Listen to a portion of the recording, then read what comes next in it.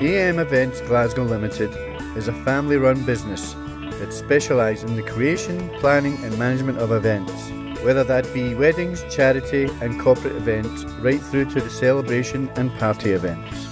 We pride ourselves in customer satisfaction and have our clients at the centre of all that we do.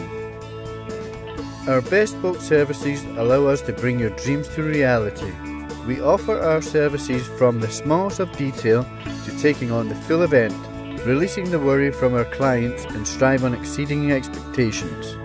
Our showroom is open daily. Please pop in to discuss how we can help. Make sure you click the link to subscribe to my YouTube channel and also click the notifications button to be notified for when my next podcast goes live. You can also follow me on my social media platforms to find out who my latest guest is. I hope you enjoy this week's episode. Thank you.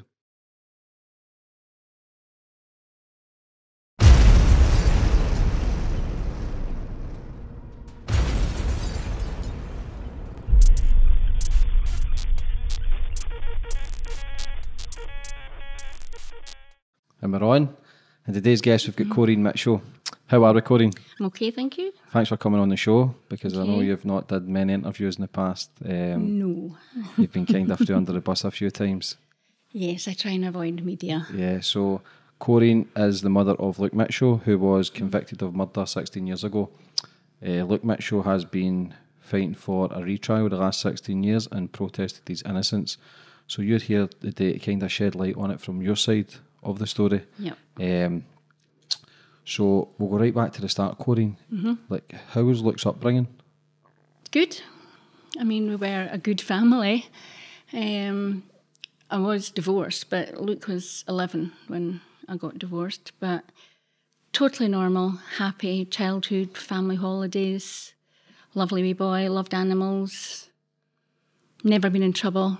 None of my boys have been in trouble. I've been really lucky that way. But his father and I were married for 20 years and we just grew apart and we thought we'd better splitting up, which we did.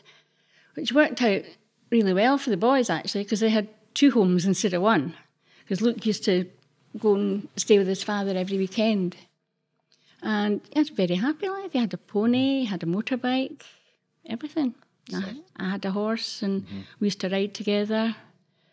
Great. So obviously when Luke turned 14, that's when the nightmare began for you, basically. Yes. The night leading up to Jodie's murder, how was things with Luke and his mindset and everything prior to that? Totally. It was just a normal Monday. I mean, as I say, I was divorced by then and I was working full-time at the business. So obviously the boys had their chores to do. And Luke used to cut the grass at work because it meant a tractor. So didn't cut the grass at home, but cut the grass at work. In fact, Jodie used to sit in the back of the tractor while he was cutting the grass. And home, he discovered he loved cooking. So he used to cook. He had the dinner ready for me coming in from work. And he used to phone me when he got in from school. And he'd say, right, what's for dinner? I would tell him what's for dinner, and he would cook. How long was Luke and Jodie seeing each other for? I think it was about 5 months. 5 months? About 5 months, yeah. So, leading up to that, obviously when Jodie got found murdered, what was the events, the lead up to the events actually, when Jodie went missing? Right, well, Luke left the house about 20 to 6 to sit at the end of our street and to wait for her coming. They didn't have exact arrangements, but he took it. She was coming down to our place, and at that time, a whole lot of them were meeting over in the Abbey, which was across from our house, and they'd obviously go for a wee smoke and whatnot that Mum didn't know about, but did. Hash? Weed? Yes. Though the judge and the prosecution blamed Luke for Jodie being on it. Jodie was on hash long before she met Luke. Long before. And so he sat on the wall at the end of our street, Nothing happened. He walked up a few yards to what's called Barrendale Cottages, so he could see around a corner, because that road's quite bendy. So he walked up a few yards so he could see around the corner to see if she was coming. Couldn't see anything. Waited and waited, then phoned me and said, has Jodie been to the house? I was like, no. He said, well, how do you know? You're out in the back garden. Because our house, if you came to the front door and you're out in the back garden or a conservatory, you wouldn't have a clue. I mean, that could have been burgled and I wouldn't have a clue. And I said, don't be daft. Mia would alert me if somebody was at the door. That's a dog. Yeah. So he said, well, you sure? I said, of course I'm sure. Mia would go, every time the door went, she went absolutely berserk. So he said, well, if she comes or if she phones, tell her we're in the Abbey. She'll know where. Right, okie dokie. And that was it. That was it. So it must have been, his curfew was 10, same as hers. And it must have been around about 9ish or something like that. And he arrived home and I went, guys, you're early. And he went, has Jodie not been? I went, no. He said, has she phoned? I went, no. I wonder where the hell she is. I went, look, she's a young girl. She'll be in somebody's house, yipping. And completely forgot. I said, boyfriends come way down the line when it comes to wee girls talking. So then he got a phone call from Jodie's mother. And, no, he got a text. Right, Toad, get up the road. You're grounded. Because by this time it was past her curfew. So he phoned her and he said, she's not here. I said, what do you mean she's not here? Oh, she never came down. I said, I've been with my friends and she's never come down. Mum says she's not been out the door. So she went, oh, well, I'm going to phone round all her friends and all the rest of it. So left it at that. And then there was another phone call. And then Luke came to me and went, Mum, Judy's organising a search party. We're going out looking for her. I went, not at this time of night, you're not, young man. And he went, I'm going out looking for her. End of. No argument. I said, well, you're taking the dog. So, because this time it was late. So off he went, and he'd taken Mia out, because I said, I'm going to save your mum's old legs and take Madam out for our last pee of the evening. And he was away 2 seconds, of course, by that time he'd got the phone call from Jodie. So he left. And that's Jodie's mum? Yeah. They're all J's. Please have it with your teeth. So Luke got a torch from his brother, and off he went with torch and dog. Now, see, when you're behind a German Shepherd, you move fast. I mean, you have no choice. You move fast. Now, Luke, I was always a very fast walker, but Luke was a really fast walker. So he was fat. He was young, fit, and behind a German Shepherd, moving very, very fast. Now, from our house to the top of the path, it's a fair distance, but far less than what the rest of the search party had to cover. They had to come from the top of Mayfield down. Now, you've got a 67-year-old arthritic granny. She's not going to be moving very fast. So how many people went out looking for Jodie? There was Luke, there was the granny, the sister, and the sister's fiancé. And Jodie was supposed to meet Luke that day? Yes. And she never got found, and then they went out on the search for her, because they said it was Luke who found the body, but it was the dog. It was Mia. What happened was, and we still don't know how, but when Luke got to the top of the path, the plan was he'd arranged with Jodie that he would meet Jodie at their house to go over friends' phone numbers that Jodie probably wouldn't have, because you know yourself as a parent, you don't know all your kids' friends, and you don't have their phone numbers. So Luke said he'd go and meet Jodie at her house and go over all the friends. But what confuses us is the phone records show that she never phoned any of her friends. She phoned the granny, and that was all she phoned. But anywho, that was the plan. But when Luke got to the top of the path, the other 3 members were already there. And we have no idea how they got there that fast. No idea. So Luke wasn't the first one at the body? He was the first one who saw it, but the granny actually cradled her. Now, she could have had DNA transference, but she washed all her clothes and her clothes weren't taken. None of the three's clothes were taken, only Luke's clothes were taken that night. Did Luke have an alibi? Yet me. Did he use any phones or anything that night? He phoned me. Yeah, what time did they phone you? Oh, flip. I can't remember what time. Did these records and that, did they get used in court? Some of them, yeah. Yeah. So after everything, after the body was found, when did the police start coming to the door and start obviously putting Luke as a suspect? Right away. I mean, he dialed 999 in the first instance. The police finally came. Though bear in mind, you're only a few yards away from a police station, but they finally came because they couldn't find it. Then they trampled all over the scene. They moved Jodie's body. They moved all her clothing. They cut down branches and threw them away. Then the only child in the search party, Luke, right? He was the only child. They tried to get him to go back over the wall to show him where the body was. And he was like, no, I'm not going over there. They wanted his DNA over the other side of the wall.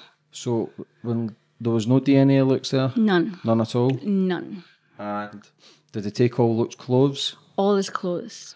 They did his fingernails, they took hair samples, saliva, the lot. And nothing? Nothing. And what about, because there was accusations that there was a log burner, but you were burning clothes in the back garden? Yeah.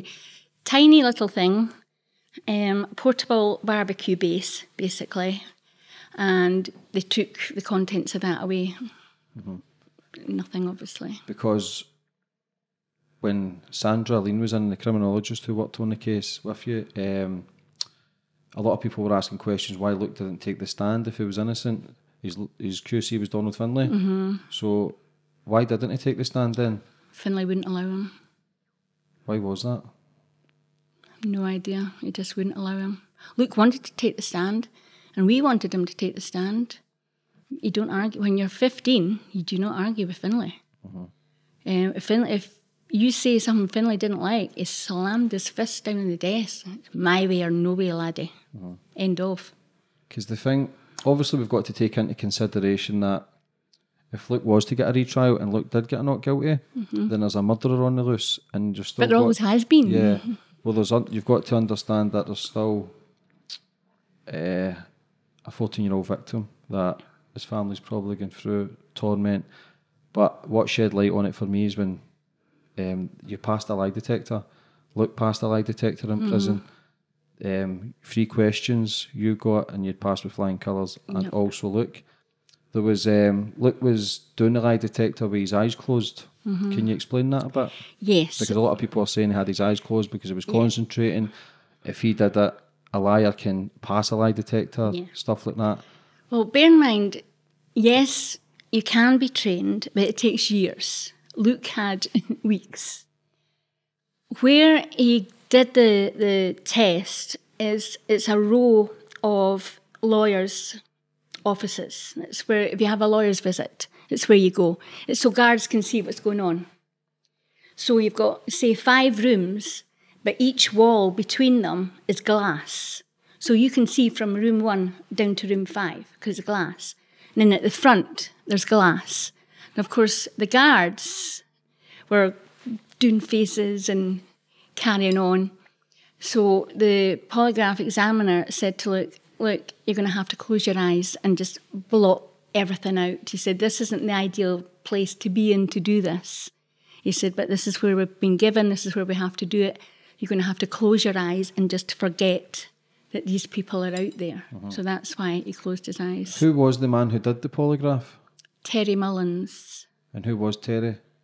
He's the big chief of polygraphs. Do you remember the questions that Luke got asked?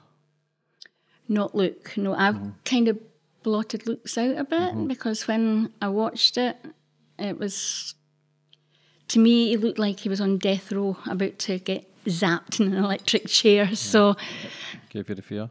I don't What like was your it. questions? I have a copy of them in my bag. So we'll put that on the camera, the questions and the answers. Yep. So how long after the conviction was the lie detector for you? Oof. Years. Absolutely years. Were you nervous about taking it? I was, yes, because I take palpitations and there's no rhyme or reason for them. I could be stressed and I take them. I could be totally chilled out and one just appears. And what worried me was I would be asked a vital question and... Because the press were waiting outside as well? No, they were actually... Well, they were waiting outside while I was doing the test, but when I was getting my results, they were allowed in. They were present? Yes. So you must have been a lot of fear then, because... It was horrible. Yeah, It was just horrible. So you've got the answers that we can put out there to show people? Yes, I have, yes. How's your life been since the conviction of Luke? In a word, crap. Yeah. I was physically attacked. My business was attacked constant times. I had 40 caravans totally destroyed in one night. They've ruined my business. I'm having to sell up. I've got no business to talk of left. I've no caravans left. It's called Scott's Caravans, and there isn't a caravan to be seen except a wrecked one. They were all burnt down? Well, a lot of them were burnt down, but the rest were just wrecked. And when I say wrecked, I mean wrecked. Not a window left. Big poles put through the bodywork. Interiors ripped. Just totally wrecked in one night. What did the police do for that? To try and help you? Or? Nothing. I mean, absolutely nothing. Across from us, before they'd built the new flats, there was a big white wall, and on it was Scots are murderers. So we phoned the council to get them to, take it off, and we also phoned the police. Now, a worker at the Shell petrol station next to us, she saw who did it, and she told the police. And the police said, "No, we can't do anything, there's no witnesses." She said, "But I'm a witness. I'm a witness."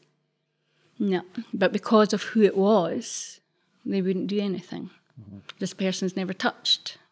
Because obviously, it's no excuse because you never did anything. You never did anything, but obviously because of the crime, people are full of hate and rage. Yeah, I got a brick through my rear window when I was driving. That was horrible. Then the police were going to do me for dialing 999 while I was driving. Yeah. Then he said, "Oh, did you get out and see who it was?" I went, "No, because I didn't want another one in the face. Thank you." So how have you dealt with it then, to still be here and keep fighting for your son's innocence and going up and visiting him every week? And you just do it. Have you contemplated suicide or anything yourself? Have you tried to quit? No, that wouldn't be fair on Luke for a start, and it wouldn't be fair on my other son. I mean, that's just a coward's way out. Yes, you get down, I'm bitter. I mean, somebody once said to me, "If you're not careful, if you don't start socialising again soon, girl, you're going to become a bitter old woman." And I laughed and I went, "I'm not going to become a bitter old woman. I am a bitter old woman." Yeah. I mean, I'm not going to say celebrate, but I had my 60th in February. So I am officially an old woman, and I'm bloody bitter. I'm bitter at, obviously, media, the police. I mean, there's that age-old joke, how do you tell a cop's lying? Its lips are moving. And that is true. That is absolutely true. So what do you think do you think it's been a mistake, or do you think he's been set up, or do you think in life there's always good and bad people, no matter where it is, and has the cops just actually made a real tragic mistake, or have they tampered with evidence? It's hard to think, because when you're with them all the time, I mean, I say they searched our home 3 times, and I've never actually seen such stupidity in all my life. And nastiness. Like, they'd use words like concealed instead of in. Just put down in. Those trousers were in a holdall. They weren't concealed in a holdall, they were in. And then I was caught on CCTV in a shop, whereas one of Jodie's family members was just seen on CTV. Why was he seen and I was caught? Do you think it was trial by media? Definitely. Do you think from day one that Luke's name's been there and the police were just actually, they believed it was him, that they just tried to look for something to actually convict him? They thought it's the boyfriend. easy peasy. You know, this is going to be a quick get. How long after Jodie's murder was the conviction? Jodie was June 2003. The trial was 2005, wasn't it? He got arrested in 2004. So it was over a year later. Aye, he was arrested in April 14th, and we all were. Shane, Luke and I, we were all arrested. And this is what we don't understand, is I was arrested and charged with perverting the course of justice. Shane was arrested and charged with the same, and yet our charges were dropped at Luke's trial. Now, obviously, they've convicted him because they've not believed me, because I'm his alibi, so they've not believed me. So why was I not tried then? You can't have one and not the other. Were they trying to try you to maybe confess to something that you didn't do, or were they trying to give you the right to maybe come clean about something that you maybe hiding, or... I have no idea. How was leading up to the trial when they actually got charged? What did they get charged with? Murder. Yeah, but what evidence did they have on him? None. There was nothing. And this is another thing, you read in the papers or you see in the news, oh, we couldn't charge this individual because there was no evidence. Charge Luke. I've reported things to the police that has happened in my business. And he went, do you have any witnesses? I went, no, can't charge. Well, you didn't have any witnesses with Luke. You managed to charge him. So the witness statements as well, apparently there's a few witness statements been changed from day one right until the end to Luke's conviction. How many statements were changed? The search parties. Were changed? Could they not use that in court, the first statements? Well, I'm hoping so, but they didn't. Their word was, they didn't seem to need cooperation, and we did. Now, the sister's alibi was her fiancé and vice versa, and that was accepted.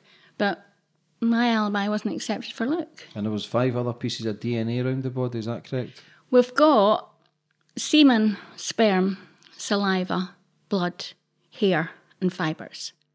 None of it Luke's. Finlay could have stopped that trial on day one by saying just that. He could have walked in that court and said, Your Honour, members of the jury, we have blood, semen, sperm, saliva, hair and fibre.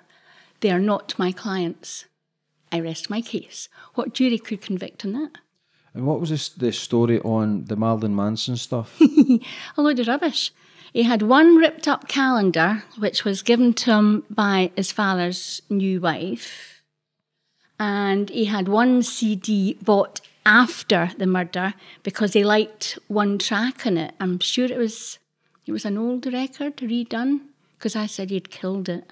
I can't stand Manson. Tainted Love. That's it. You probably won't remember. Yeah, I remember that song. Yeah, I actually right. remember that song. So he redid it, and he murdered it. Didn't like it at all. But Luke liked it, and he bought the CD. But that was after the murder. And as I say, apart from that, he had one ripped up calendar given to him by his dad's new wife, and yet Jodie's, and that was a huge thing was made of that. A huge thing was made of the Manson thing. We were like, but he wasn't a fan. Her own sister had Marilyn's entire collection. But that was fine, apparently. Again, it doesn't matter what clothes you wear or what music you listen to. It's not enough to convict anybody. For the wood burn, was it the wood burner? The thing in the garden that said you were burning clothes? My log burner. Log burner. Uh-huh. And so what was that about, the log burner? When he says, was it a Parker jacket or was it clothes that looks you were burning in the garden? They said I must have burnt the Parker jacket. Now that was a joke because, as I say, it's a portable barbecue base, which is about no more than 12 inches across. Now the parka in question, it was a genuine German army parka, weighed a bloody ton. How you could walk in it, I have no idea. But that was bought, again, after the murder. Luke was the type of lad who didn't wear jackets. You could buy him any jacket and he would not wear one. He hated jackets. Now, after they'd taken all his clothes, I said, well, we're going to have to go into town and get you clothes. You need clothes. And we're in one of his daft shops in town, and he spied this parka. Now, the liaison officer that I was appointed to us, that was a joke as well. She was just a nasty, nasty little piece of work. She just lied. Every time she opened her mouth, she lied. She came to the door and said, oh, can I have a word, Corrine? I went, not right now. We're going into town to buy clothes because you lot left him with none. So we're going into town, excuse me. And I walked past her. So when we were in the shop, Luke spied the jacket. I went, oh, Mum, look at that jacket. And I went, it's July. What the hell are you looking at a jacket like that for? He went, but I can use it for school going back in the autumn, and then there's winter coming. And I'm like, you don't wear a jacket. I went, yeah, but I really like that. He went, it's on sale. Of course, the word sale to mother, going, ping. So you're like, oh, okay. So we bought the jacket, and obviously other trousers, T-shirts, and what they're allowed to put on T-shirts nowadays was a bit of a shock. I spent my entire time in that shop going, oh my God, oh my God, are they allowed to do that? Can they do that? So anywho, we got all the stuff, got back to the house, and lo and behold, there's Mitchel, the liaison officer, waiting for us at the house. All smiley, smiley. And she asked what clothing we'd bought, so we showed her, including the parka, and she asked for the receipts. And we gave her them. So they know for a fact that I bought that bloody jacket after the murder. But that's the jacket you've seen with in all the photos and the papers? That's when he went back to school. That was after the murder. And what was the scenario when Luke went back to school as well? How long was he back for? A couple of days. I had a total fallout. The head teacher was a naive git. And the headmistress was basically, you're talking Hitler in a skirt here. Nasty, nasty, nasty piece of work. So they said that Luke, they got us in prior to the school going back in the autumn and said, right, we can't allow Luke back in the school with the rest of the pupils. You're going to have to wait a week or so and then bring him back. I went, what's the purpose of that? He went, well, you know. I went, no, I don't know. Please explain. Well, you know. I went, no, I don't know. I said, you do realise I've just got rid of the press in front of my house. They were virtually camping out in front of my house. They bring sandwiches and everything. It was a picnic. I said, I've just got rid of them. I said, by doing this, you'll bring them back. No, I think you'll find they'll forget all about it. Yeah. So he wasn't allowed back on the same day as everybody else. And then finally he got to go back. And then within hours, he phoned me and said, Mum, can you come and pick me up, please? I was like, why? What's happened? He went, I'm not allowed break with everybody else. I'm not allowed dinner with everybody else. And I'm not allowed in the same classrooms as everybody else. And I'm like, what? So I went down to school, picked him up, and that's when I met Hitler in a skirt. And he had to get educated at Greenhall, which worked out quite good, actually, because it was a one-to-one basis. So, and he ended up getting all his O-levels, which he sat when he was in St Mary's. So obviously he'd finished his O-levels still after, before he'd get charged? Yes. Yeah. So even the day he got convicted, what were you expecting the outcome to be, the verdict? Our biggest worry was not proven. That was our biggest worry. We didn't want a not proven. Guilty never came into the scenario. We thought, there's not a jury in this earth that convict. There's no evidence. There's DNA of others. There's none of Luke's. There's no witnesses. There's nothing. A jury cannot convict. So it was not proven was our worry. And when the jury came back, we were like, two of us looked at each other and went, what? One of the jury members came in with a can of Coke and went to the Joneses family. The thumbs up as if you've got a guilty. Yeah. Now, the press made a huge thing. He showed no emotion. You're not allowed to. You have strict strict instructions from the judge. No emotion will be shown. Now, the defendants told that, and all the witnesses, a clerk of court comes in and says, the judge says no emotion. We don't care what the verdict is, you show no. So that's what we were told. And yet, the Joneses got to shout at the top of their voices, hang the bastard. Yeah, so when he was going through, when he got the guilty, and obviously no emotion, what was his feeling the next day? Did you try and put Shock. him for a retrial straight away? Or? Well, I tried to talk to Finlay, and he went, no, it'll be fine, you know, we'll go for an appeal. And I said, how long what will that be? He said, oh, I don't know. I said, this should never have happened. How did this happen? How? I mean, we got to see Luke, well, they were behind glass just afterwards. And just shock. I mean, just utter. It was like somebody had taken a mallet and gone right between his eyes. Just shock. And did you ever have an appeal? Yes, we had, I think it was 2 appeals, I think there was. And both knocked back? They're jokes. Appeals are jokes. It's nothing to do with the case. It's all about, in this case in 1906, and in this case in 1904, and in the trial against it. And you're like, why are you talking about these people? This is about Luke Mitchell, not about these people. It's just a joke. And judges will not go against each other. And what do you think the whole outcome's been of this? What do you think's happened for it to get a guilty verdict? Well, not only have you got a dead girl, you've got a young man now, he's not a boy, he's a young man who's had his life wasted. He's been locked up half his life. He was locked up and taken away at 15, and come July he'll be 31. And is there any other signs of a retrial?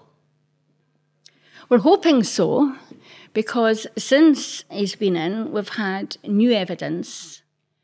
We've had a confession, and we've had a positive ID of someone seen behind Jodie, and it's the same person who confessed. And so if the police or the courts can't see that as a witness, then... Has that ever been put forward to the police or the courts? No. As I say, it's only come to light in the last few years. So there's a confession from somebody who's actually did it? Yes. Scary to think that. Again, I've still got to sit in the fence because I've still got to understand, you've got to understand that there's still a girl who's been murdered, and I don't know all the facts. I don't know, I've not seen it in black and white. I'm only taking it from your side and Sandra's side. But again, when it was Joe Steele, who is a very well respected man, spent 20 years in prison and said that Luke was innocent, because obviously the lie detectors, because when Joe actually mentioned on my podcast that Luke was innocent, my old recognition of what that was, I thought he was guilty myself. I thought he was guilty because of what the media put and I never heard anything of it. And then that's when I put the feelers out to try and get you on the show to tell your story. And because if there is an innocent man, if he's guilty and I'm here and I'm shedding light on it, it's going to backfire on me. But when people who I know are well respected believe he's innocent, then there is question marks about it, and it is scary to think that it happens all the time. I've had TC Campbell and Joe Steele on my show who spent 20 years in prison and were wrongly convicted. So it does happen. It does happen. It does happen, and it's bad enough if you're a grown man and it happens. But when you're a young lad, you've had your entire life taken away from you because you grow up in a prison system. You're not allowed to mature normally. Like his friends now, they're either married or in a relationship. Some of them have got children. They drive. They've been to pubs, obviously. Luke's never had any of that. All things you and I take for granted, he's never had. Have you anybody been supporting you either? Have you lost a lot of family, a lot of friends? I've lost a lot of family through death. I mean, obviously, when my family were all alive, they all supported me, but most of them are dead now. I've only got cousins left. Friends, I have no friends left. at all. Not because they think Luke's guilty. It's just they don't know what to say. And I'm like, well, you don't have to say anything, just give me a hug. Or just talk normal. A lot of people will be scared, though, to say they know you or show emotion because he has been convicted. So in other people's eyes, he's guilty. Other people are too scared to touch on it. Other people, it's such a touchy subject. What I discovered quite early on is if I went somewhere, an area where the majority of people read broadsheets, I was fine and I was accepted. And it was, hello, Mrs. Mitchell, how are you? And how's your son? That's just ridiculous that he's in prison, just ridiculous. If I went somewhere who the people mainly read tabloids, and I was a dead woman walking, you're just not safe at all. And how's your safety now with others? Now, touch wood, I get positive, though I'm still very wary. If I go into Dalkeith now, and if I'm in a shop and someone approaches me, your knee-jerk reaction is to go backwards. Do you think, are they going to hit me or hug me? You don't know. But in the last few years, it's been fine. It's been absolutely fine. Because it's high category in the prison. Yes. So he's high risk, but yes. He's not taking any of his courses to bring that down to low category. Why is that? Because that's you admitting your guilt.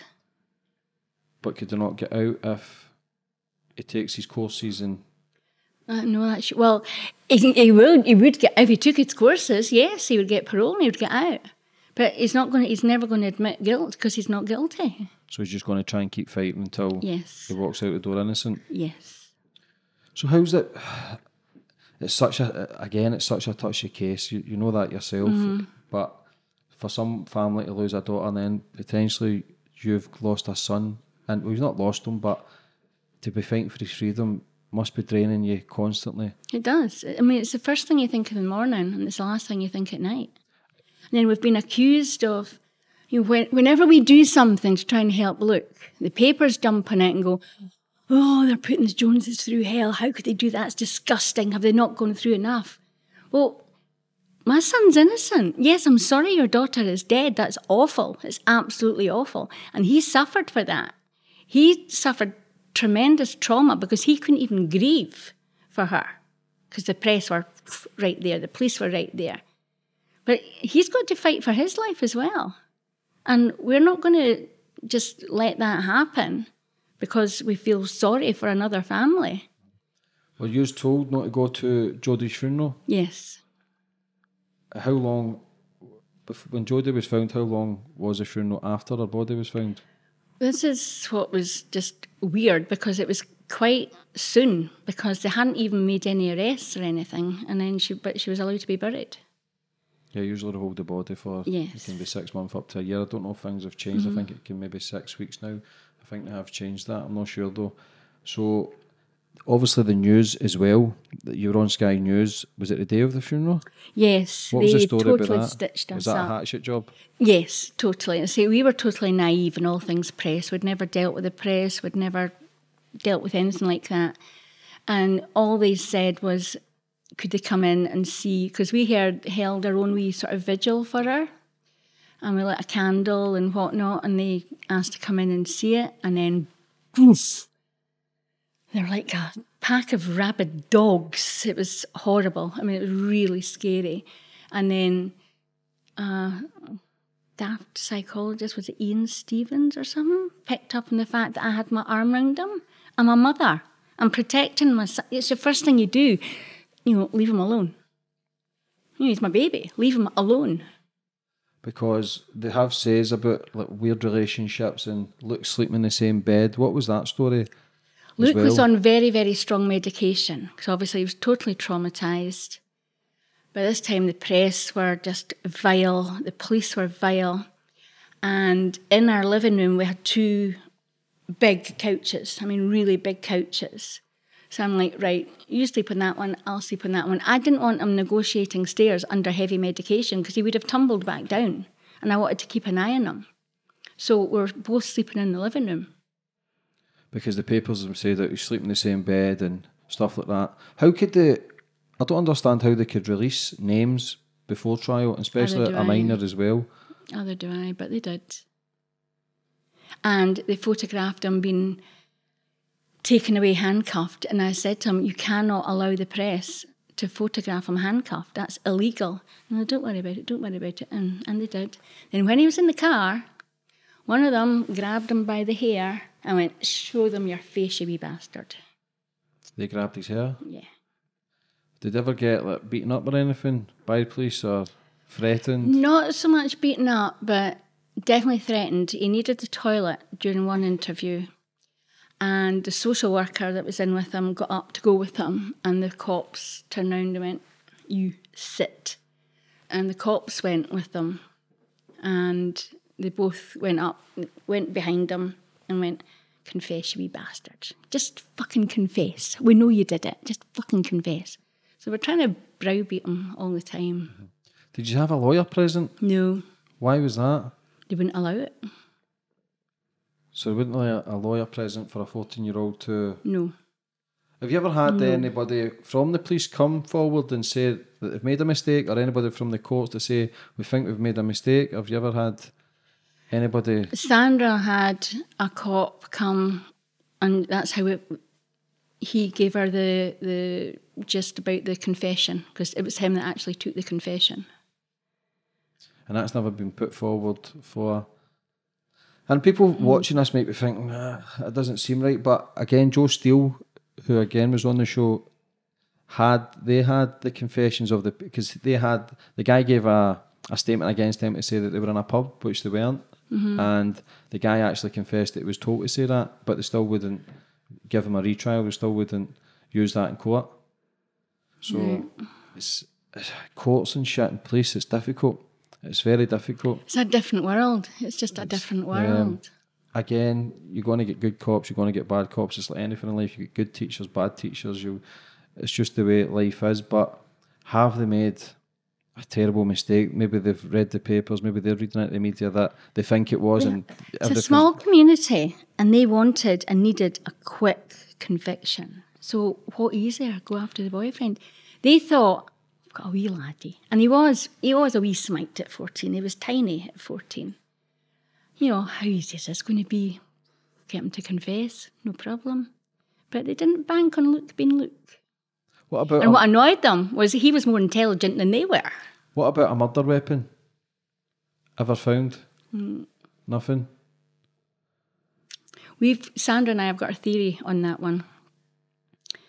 The bike that was seen at the V in the wall. There's a V in the wall where the stones have fallen away.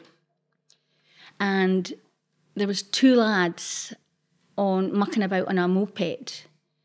And the moped was seen at the wall, at the V. And in court, they were asked, well, where were you? Your bike was seen, where were you? And they couldn't and wouldn't answer. And it was left at that. They wouldn't answer where they were at all. Now, where the body was on Rowan Dyke's path. There's another path adjacent that runs an L to Rowan Dyke's called Lady Path. Now, along here is Reed Drive, where a cousin or a second cousin, don't understand all the second cousin nonsense, but he lives along there, and his back garden is adjacent to the path. It backs onto the path. Now, how easy to go along Rowan Dyke's path and along Lady Path straight into the back of their house. Now, we know there was scrapyard involved somewhere along the line. How easy is it to take a motorbike, a knife, bloody clothes, I'm not swearing, I'm bloody as in blood covered, chuck them in the back of a van, crush it. So how far was the... Gone forever. How far was the spot from where Jodie was murdered to your house? I'd say 10, 15-minute walk. So if Luke was to have done that, then he'd had to have walked home and there was no... See, when you come out the path, you're on to New Battle Road. And then New Battle Abbey Crescent, where we lived, right at the end, there's a bus stop. Now, at that time of night, it was very, very busy. You've got folk coming off buses, coming home from work and all that. You've got to cross a busy road and go into a housing scheme that's got over 200 houses. So the time... And he was seen by 2 boys. So what time did they roughly say Jodie was murdered? It keeps changing. And where was Luke when roughly the time she was murdered? In the house. And so when Sandra was on, he said he'd made a phone call to, I don't know if it was your work or your other son's work, to say that there was dinner there, or he was making dinner. He always phoned, when he got in from school, he always phoned me to find out what he had to cook for dinner. And there's phone records of this? Yes. And was that used in court?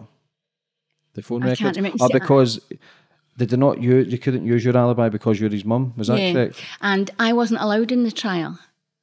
I was kept till the very, very last day to give my evidence. I wasn't allowed in.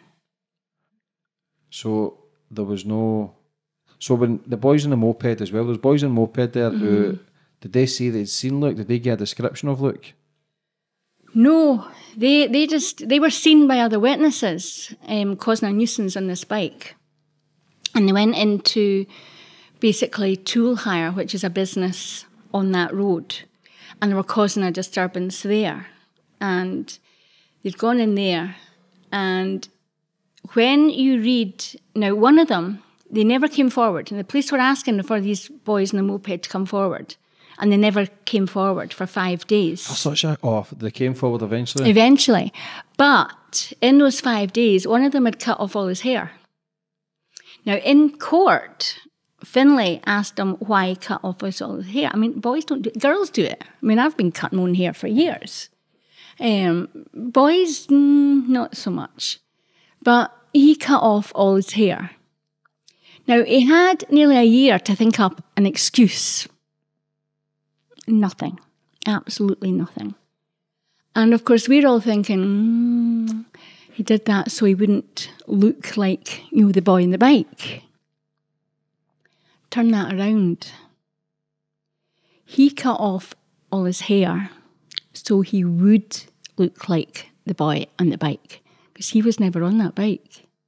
Witness statements do not describe him until he cuts his hair off. So there was 2 people... And his statements all over the bloody place. So why... I don't understand why the QC hasn't used these statements to say, look, they've all changed. They've all changed. To say it's not really concrete, is it, if they've changed so many times? I can't tell you why Finlay did it, but we know why Finlay did it. Yeah. It's to say upped his bank balance a bit. So who do you think killed Jodie Jones? The person who confessed and the person who was positively ID'd. And all the statements. So was Luke ever? Was he ever? A description gave of him at the time on the path? No. I've had numerous people come into my work over the years and said, Corrine, so-and-so saw somebody, or we know so-and-so, they went to the police. The minute the description didn't fit Luke. So was Luke that night as well? Did he go out and play with friends? Yes. And did they go to court? Were they witnesses? They weren't in court, no. Could that not have been an alibi potentially as well? Yes. It's a puzzle, isn't it? It's just shocking that they can get away with it. I mean, there's a young boy who hasn't done anything and he's had his entire life ruined. Do you think Luke will ever get out? Yeah, I can visualise it in my head. Yes, I can. But it's been so long, it's 16 years. If Luke gets a retrial for this could potentially be one of the biggest miscarriages of justice the UK has ever seen. Mm-hmm. And that's scary for people who maybe been promoted, for people who's maybe covered up stuff. And I don't know, I've not got all the answers. I'm just listening to your story, listening to Sandra's story. There's always 3 sides to a story, there's always both sides, and then there's the truth. It's for me to give people a platform and let them tell their side of the story without things getting twisted. Because if he is innocent, then fuck me, there's going to be a shitstorm for people who are involved. And not only that, there's a murderer on the loose. Somebody's killed a 14-year-old girl, innocent girl, and her family will be distraught and live with that for the rest of her life. And they'll probably hate me, I get it, because I'm giving you the platform to tell your story, but your son is potentially innocent. Yeah. And it's scary to think. But the judge misled the jury. And I don't know how the jury fell for it. Because the judge told the jury that Luke, when he went over the wall, he turned left because he knew where the body was. He turned left because that's where his dog reacted. He would have been an absolute idiot had he turned right. So the people who Luke was with, searching for the body, what was their statements at the start with Luke's? At the start, they all agreed with Luke's. They all agreed how the dog reacted because he'd let her off. They'd gone up the path at an alarming rate. But then you'll see yourself, it's the kind of path, if there's anything on it, you're going to trip over it, right? Only she was on the other side of the wall, which Sandra and I went over, and you can't walk 2 feet and you're getting your hair caught in branches and all the rest of it. But he'd gone up, and of course the other search party members were there. Now, weirdly, and Finlay asked her, and she wouldn't answer, she would not answer, the grandmother insisted they go back down the path that Luke's just come up. Why? He would have tripped over something if anything had been there. But no, why didn't she go along Lady Path? Why didn't she search the cousin's house, which she had to pass on the way down? Because a few months before her murder, Jodie's curfew was 10 o'clock, and come 2 o'clock in the morning, no Jodie. Now, there was no police, there was no search party, there was no panic. Judy waited till Janine came in, said, get along to your cousins and see if Jodie's there. If she is, tell her she's grounded for life. So Janine went along to the cousins, and sure enough, Jodie was there with friends, having a wee smoke. And on the night Jodie was murdered, they had to pass the cousin's house to go to the path. Why didn't they check? She was there a couple of months ago. She could have been there again, but they didn't check. Why did they insist on going back down a path that Luke's just come up and there's been nothing there? She insisted they went back down that path. Why didn't they go along Lady Path and go to the cousin's house, which she used to go to? Why didn't they search it? They're virtually passing it. They didn't search anywhere. Judy knew that Jodie and Luke used to go to my workplace some nights, because they used to obviously go for a smoke and talk to my night watchman. They had to pass, see where you park the car. Mm-hmm. If you keep walking where you pass the car wash, there's a path, and that gets you down towards that path. Now, that's the way they came.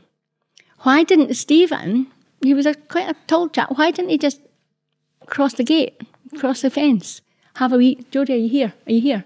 Why didn't they check my place? They didn't. They didn't check anywhere. They insisted they went back down the path. Why though? I don't know. Did they know more information and what they're letting we don't know. To? Or was it just maybe gut feeling? If something bad's happened, sometimes you feel that feeling that something's not right. No, we think they weren't actually initially looking for Jodie. They were initially looking for another family member who had gone missing that day. And that's how they got there so damn early. And what time was the body found? Jodie's? Quite late on. Was it? 11 or something like that.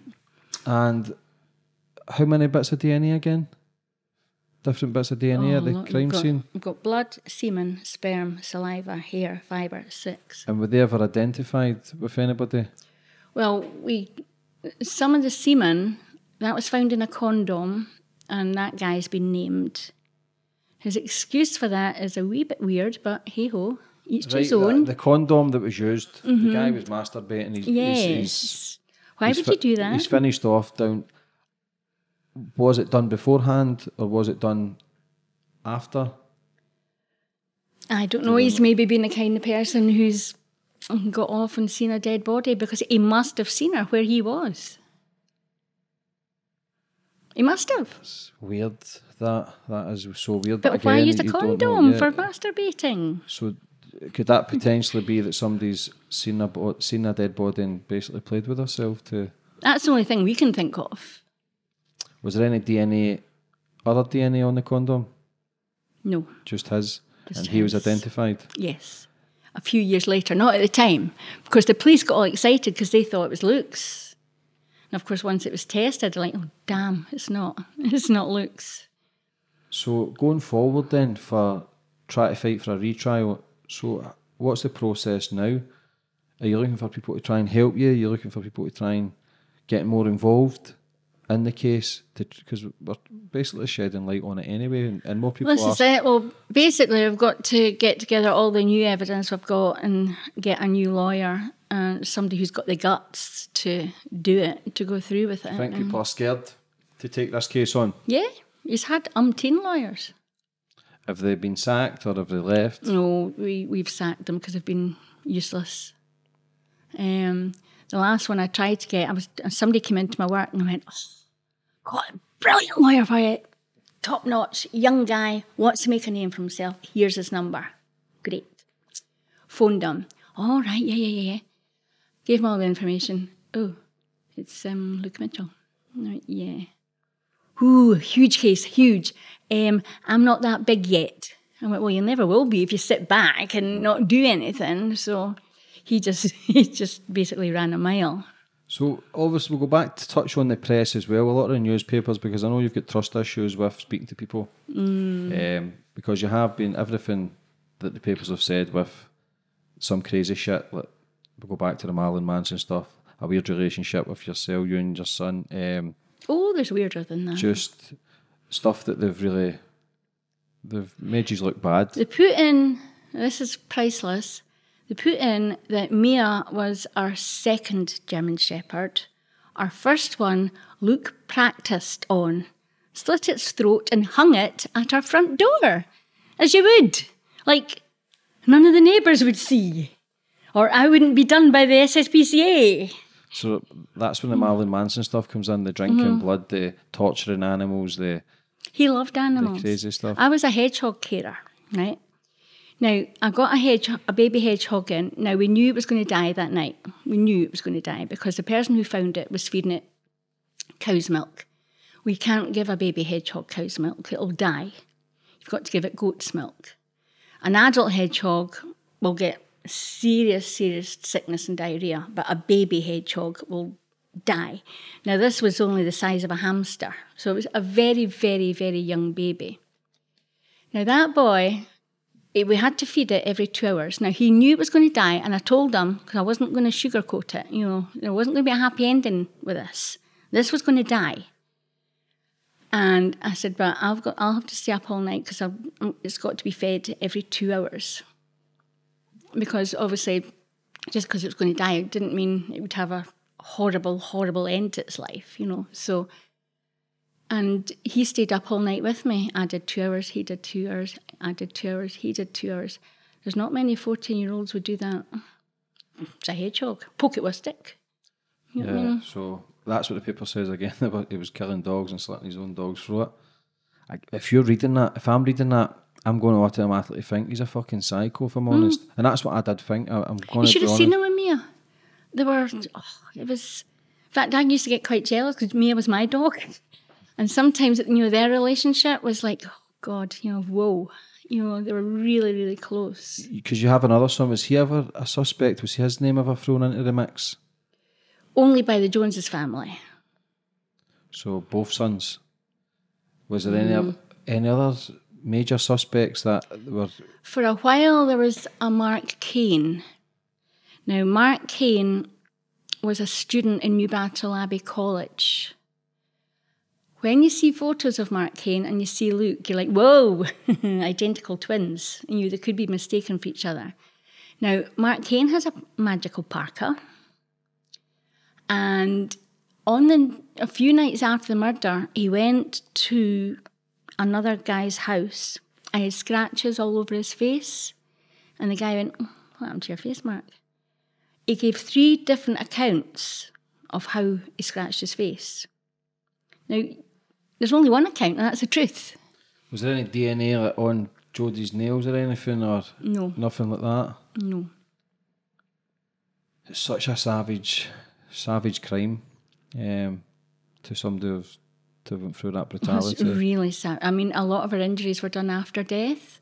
So it's been somebody who really didn't give a shit about being caught. But it's obviously somebody who, if look as innocent like you say, then it's somebody who's not as daft as people think either. Because if there was no potentially major DNA to... He's had helpers. You think there's been more than one involved? Well, definitely after that. We think it's been a punishment killing. What's a punishment killing? Like, he's found out something that she's done and he's punished her for it. It's savage. So for going forward for yourself and trying to shed more light on the case too, because since the Sandra Lean one's been released, a lot of people have kind of changed their mind because they believe in what they see, including myself, and I've said it to you before, when Luke Mitchell's name came up to me, I thought guilty. I thought the things that the paper says, I didn't know fuck all about it, I'm going to be honest, but when you start questioning things and start looking into it, no DNA, the thing that got it for me is both passed a lie detector.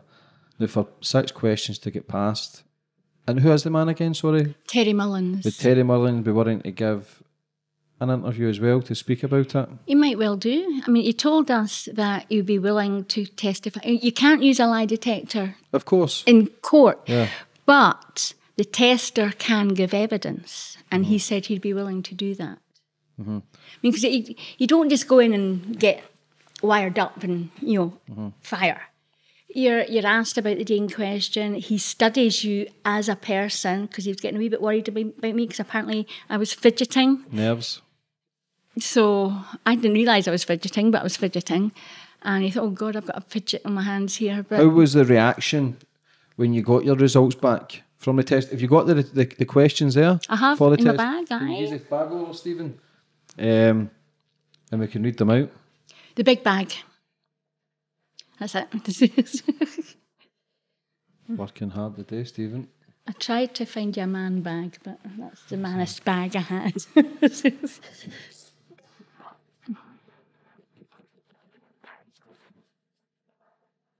Got to go upside down. You've a lot of reading to do here, son. That's fine.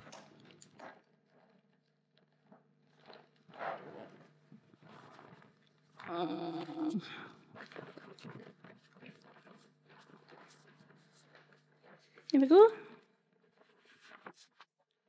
So this is the questions and results to your polygraph test. This is done with private confidential. So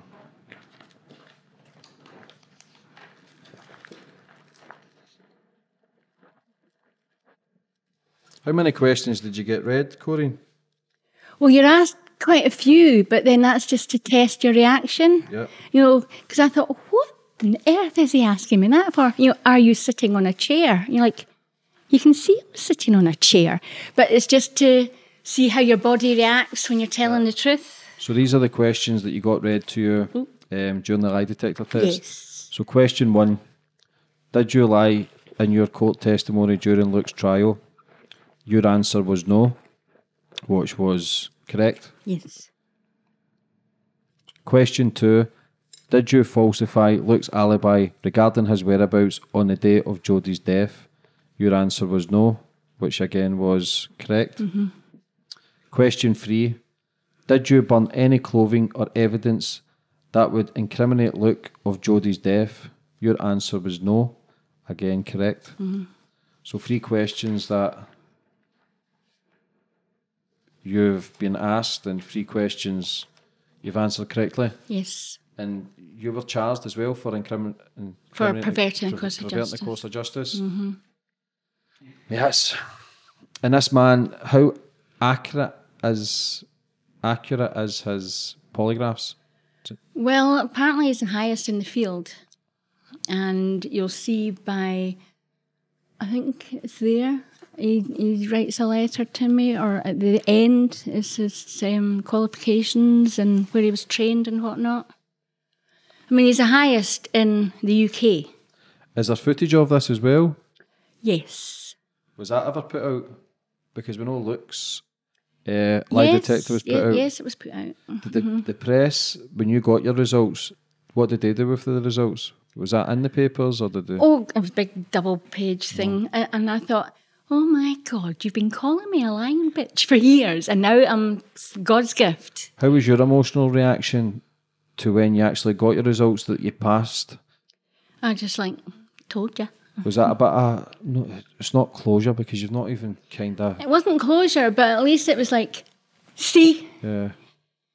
Told you I was telling the truth. Yeah, because mud sticks. It does. Mud sticks. And It you does. could take another 10 lie detectors, Luke could take them, but again, until he's walked out that court an innocent man, then people are always going to be judging just now. Even if he did get out innocent, people would still judge. Oh, God, aye. His life will never, ever be the same. Ever. Has anybody ever tried to come forward to write a book or anything or talk about your experience? Well, Sandra's written our first book, No Smoke. Mm-hmm. But so much has happened since then. So much. And now she's written a second book. There's... I think in the future, a lot more will happen. It's basically, this could happen to you. Anybody? This could happen to anybody. Yeah. We were a normal, law-abiding... I mean, my parents were quite... I had a brilliant upbringing, but they were strict, and I was taught to respect the police. And in those days, when I was young, you were taught manners, you were taught politeness, you were taught this, you were taught that. If it's not yours, don't touch it. And nowadays... kids aren't taught anything like that. I mean, I'm surrounded by feral little bleeps and they've got no respect for anything. Nothing. So for trying to get a retrial put in place, it could potentially take another few years? Could, because courts are very slow. Everything to do with law is very slow. See, I'm 60 now. Getting old. Well, I'm old. I'm officially old. Yeah. So I'd like it to happen quite soon. I mean, bless her, my mum, she never managed to make it. She was hanging on to see Luke out, but and that was total shock. Her and Mia did the nasty on me, basically. They were both sudden deaths, completely out the blue. My mum was at work. My mum, though, the registrar, when I went to register her death, he was like, no. I've just asked you how old your mum was. I said, well, she would have been 92 2 days after her death.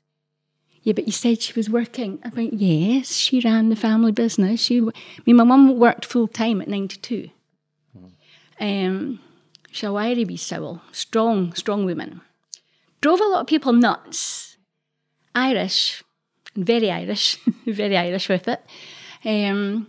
But she wouldn't take shit from anybody. I mean, she was registered blind, but she had some vision out the bottom. But she would get on a bus by herself, and I'm like, Mum, you can't, don't.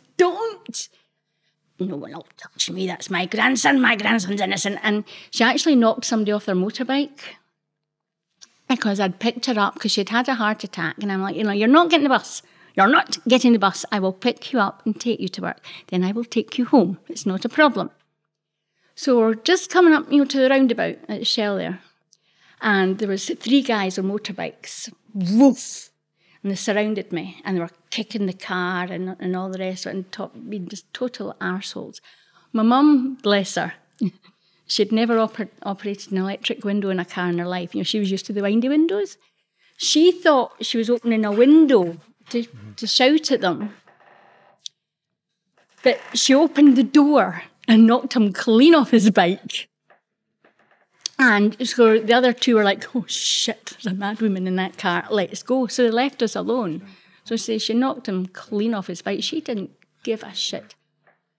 And bizarrely, Luke was the first person, she was the first person to talk to Luke when he came out of school. Because when he phoned work, she answered. She was never, ever questioned by the police. ever. And yet she spoke to him when he first came out of school. Was there anything you'd like to touch on, Corrine, before we finish up? Was there anything you'd like to say? It's just from day dot, for some reason, all the rules, all the regulations, everything goes right out the window when it comes to Luke. For some reason, if you watch the news or read the paper and you hear a dog walker found the body, you're like, oh God, another one.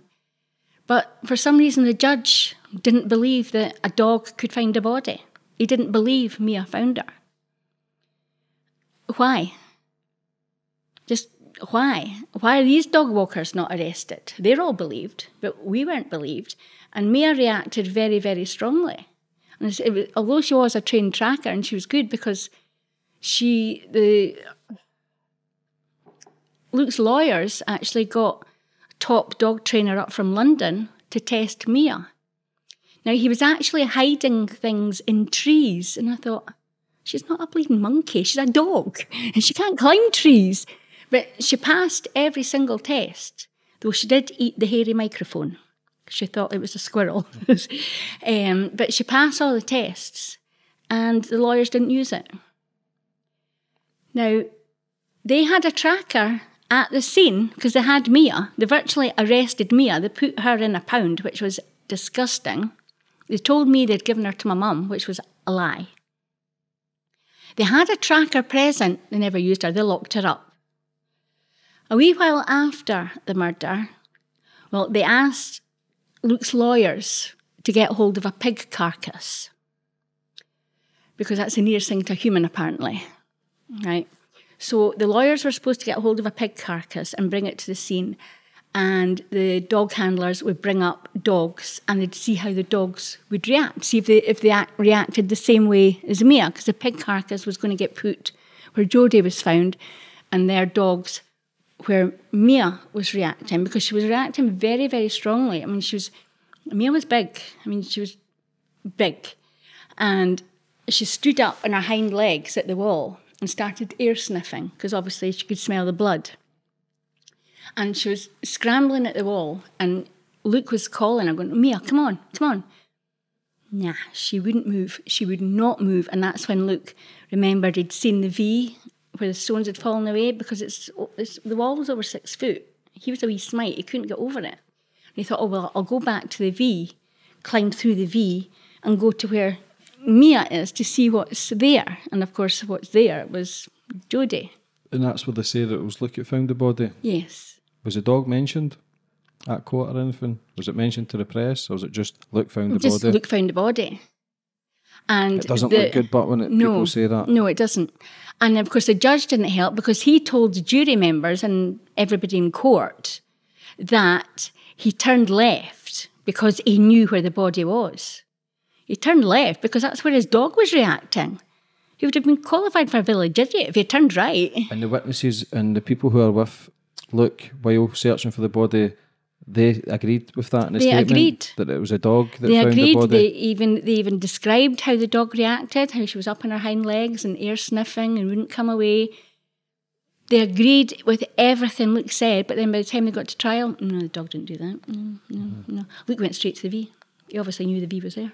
Yeah, it's there is a lot of unanswered things, I think. And then Janine, she said she saw Luke when he was over the wall, which was physically impossible. Janine was like 5 foot nothing, the wall's 6 feet, you can't see over it.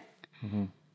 I think if it deserves at least a retrial, if everybody's saying that's true, then there's definitely something suspect about everything. It deserves to be looked at again, and to put everything out on the table and say, look, this is what we've got, this is evidence we've got, this is what we've not got, this is the suspects that we've got. But I've still got to take into consideration, I'm taking it from what you're saying and Sandra, which is one side of Luke's family. Yep. So, but if everything you're saying is correct, then there is a lot of unanswered questions. There's a lot. There's especially with the lie detector, that's proof here that you passed, passed, and people will be saying she's full of shit, Luke's full of shit, but I'm quite flattered to think that I'm good enough to actually fool a lie detector. That's what people say. Oh, they've been lying that much that they believe it, but it doesn't just go with that. It goes with like sweat. It goes It's your with, body. There's 3 different places you're wired up, and apparently when you lie, you sweat, but you can't tell that with a human eye. Mm-hmm. You sweat in your hands. Obviously, your heart changes, and you're wired somewhere else. I can't remember where. And say he does these daft questions prior, so he can tell how you react. Asking your name. Yes. Mm-hmm. Or are you sitting on a chair? And you're like, you're looking at me. Of course I'm sitting on a chair.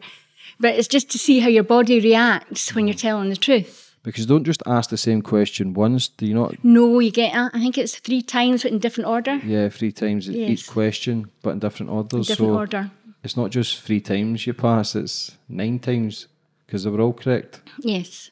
And for coming on the day, Corrine, because I know you struggle speaking with people, I know you struggle giving interviews. I struggle with human beings nowadays. Yeah, it's I can understand. I can't understand actually what you've went through and the way you've been treated. Even if it was Luke who did it, the way you've been treated with getting your caravans burned down and your life left in turmoil, it's sad to think that if Luke does get a retrial and he gets a not guilty, then you're owed a lot of apologies from a lot of fucking people because the way you've suffered also. But again, you've still got to look at the way Jodie's family suffered also. But you're fighting obviously, for your son's I mean, freedom. my God, no one can imagine what it's like to lose a child. No, I mean I'm a mother and I can't get my head around that at all. It's bad enough losing them in the circumstances I've lost them in. Mm-hmm. Because you still get to see Luke. I still get to see him when she doesn't have that with Jodie. Yeah. Horrible. But then when you know what we know, it's hard. Yeah, it must be. And we're not doing anything to upset anybody. We're doing this to fight for Luke's innocence. Mm-hmm. We're not doing it to upset the Joneses. We've got no interest in upsetting the Joneses. They've been upset enough, to be fair. Of course they have. It's, anything they see that mentions their daughter's name, it's going to trigger off points where... But then they've also... We show them understanding, but they've got to show us some understanding as well. It's got to work both ways. Yeah, which is a fair point. So, for going forward for the future, Corrine, I hope you get a retrial. Because I think if the evidence that we're getting told, which is basically none, I think it deserves a retrial. Just a tad. But the justice system, it can take a while. Again, with guys speaking on my show who's been through that turmoil, who's been through that pain and misery, to be serving 20 years for a crime they didn't commit, shows that it happens. Mm-hmm. It happens, and when people who are mentioning... I'm just thanking God or whoever's up there that they abolished hanging. Because Luke would be dead by now. Yeah, and there's no coming back from that. There's no coming back from that. There's no fighting. No. That sticks with you. I mean... You think, years and years after the hanging, the family get an apology. Big deal. Yeah. And even with Joe Steele and TC Campbell, who they get compensation, but the most valuable currency in this world is your life, your time. And your freedom. Yeah, no money can... You do not realise how much your freedom means to you until this happens. Yeah. And you don't realise how shitty human beings can. I mean, I've virtually cut myself off from virtually every human being there is. I only see them when I absolutely have to, because I don't like them anymore. I do not like human beings anymore. Is that the trauma you've been through? The pain, the misery? Yeah. From the press to people try to run you over to basically try to kill you as well. Yeah. It's, it's sad, but I just hope that you do get a retrial and a fair trial at that it puts it to bed where everything's put on the table and then you can decide from there, because looking at it from the outside, it doesn't look fair, and that's me being honest. That's only if everything that you're saying and Sandra's saying is true, but the polygraph even kind of just made up my mind that he's both passed a lie detector to say that he's weren't lying on the questions, because I believe one of Luke's questions as well is, did you murder Jodie Jones? Which he says no, and which he passed. Well, he had to be asked that, didn't he? I mean, that's why he's in prison. That's the main question, you know what I mean? yeah. So it's such a touchy subject, but it's a subject that I'm not going to shy away from. If I personally think that somebody's got a story to tell that there could be a miscarriage of justice, and I'm going to let them speak, because I'll always get backlash no matter what guest I got on, but I'm man enough to let people tell their story, which I've let you come on and tell your story. And for coming on today, I know it can be nerve-wracking, but you're just trying to shed some light on your son's potential case, that it could be innocent. So for coming on today, Corrine, I appreciate it. And no problem. Going forward for the future, I wish you all the best. Thank and you. Get the retrial that you deserve. So do I, and sometime soon. Yes. Thank you. Okay, no problem.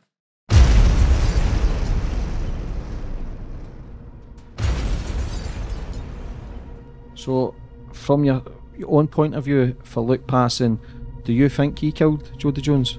Absolutely not. And Corrine Mitchell, do you feel as if she was involved in some way from this case to help her son? Absolutely not.